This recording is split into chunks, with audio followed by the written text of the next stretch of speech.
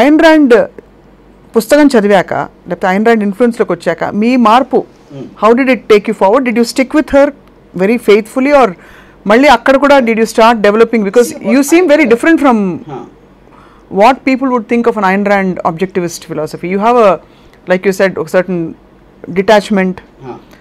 Although you're focused and you have your own objectives, it feels like that. See, I would say this, yeah, this is important, this is a good question. I also follow Bruce Lee a lot, not as a fighter, as a thinker. I read a lot of his quotes. He might not have written books, but a lot of things he says and does, you know, in which one thing he mentioned, all classical patterns and anything which you accept as a I mean gold standard or whatever eventually is created by a person, by human being, a living human being, and no, so it's not gospel truth, it's not like came from God that you have to follow.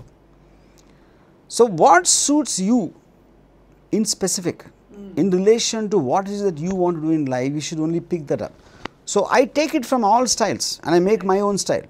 So the same thing will apply to philosophy. So I might take something from Nietzsche, something from Ayn Rand, something from Baruch Spinoza, you know, or Mad Magazine, or something observed, someone I met.